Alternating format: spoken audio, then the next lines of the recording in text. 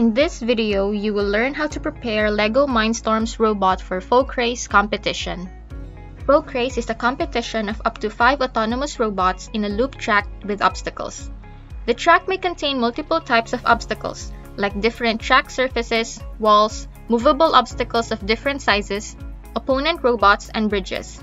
In one Folkrace game, several robots compete, and the winner will be the robot which runs the longest distance in the correct direction. You can use the driving-based LEGO Mindstorms model and attach 3 ultrasound sensors as shown in the picture. One sensor is attached in the middle front of the robot and 2 sensors on the front corners of the robot at an angle of 45 degrees. Such placement of the sensors facilitates the detection of the obstacles. We will program the robot to run in the middle of the track. It can be done using PID controller.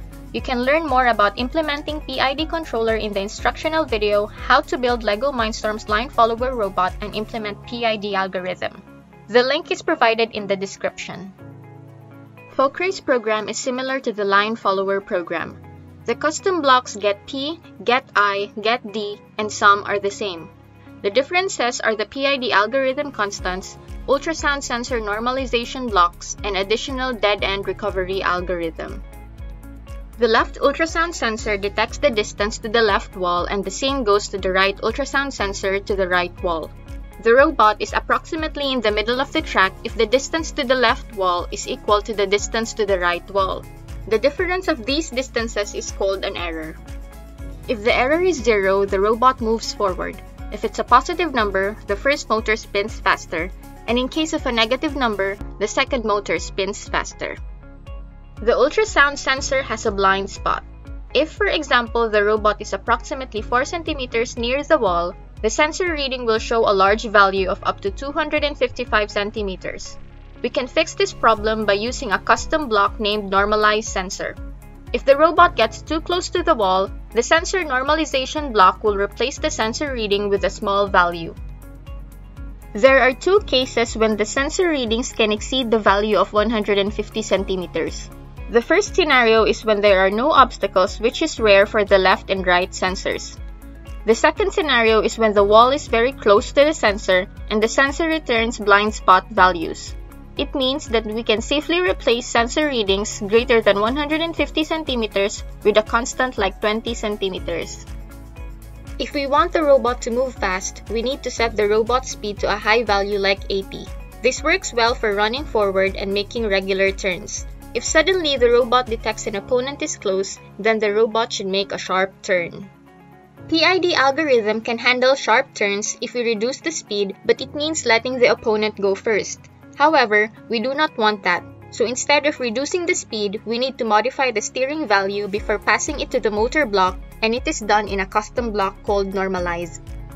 The Normalize block takes the output of the PID algorithm and the value of the middle ultrasound sensor and transforms these values into actual steering value, which is passed to the motor block. The smaller the value of the middle ultrasound sensor, the sharper the robot will turn to avoid the obstacle. To improve the robot movement in sharp turns on high speeds, we came up with this formula, where 255 is the maximum value of the ultrasound sensor. E is a constant to make 255 plus E minus middle sensor not equal to 0. K is a constant calculated from PID output and the desired steering maximum values. To calculate the value of constant K, we made a table of possible situations for the robot to run, with minimum and maximum PID output. In our case, it is minus 30 and 30. And we chose to test 3 different values of the middle sensor, a minimum value 0, a maximum value of 255, and a mid value of 125.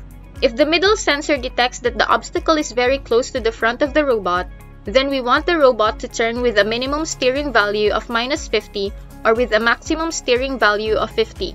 Using the table, you can increase or decrease constant K till the steering values are within the range from minus 50 to 50. Now, if the obstacle is close to the robot, the actual steering value will be big and the robot will turn.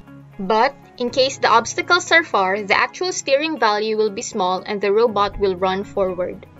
We picked the following constants and therefore we got the formula to calculate the actual steering value, and we implemented the formula as a custom block called normalize in the LEGO Mindstorms programming language. If the middle ultrasound sensor detects the opponent robot or an obstacle is blocking the way, the robot will simply move a bit back and continue to move forward. This is a simple and effective tactic just in case the robot gets stuck.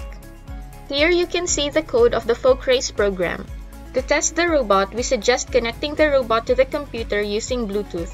This way, it is possible to see all the sensor readings in real time.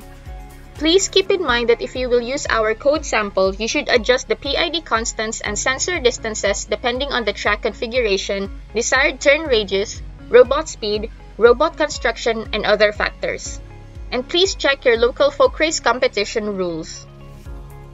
Good luck in building your Folkrace robot!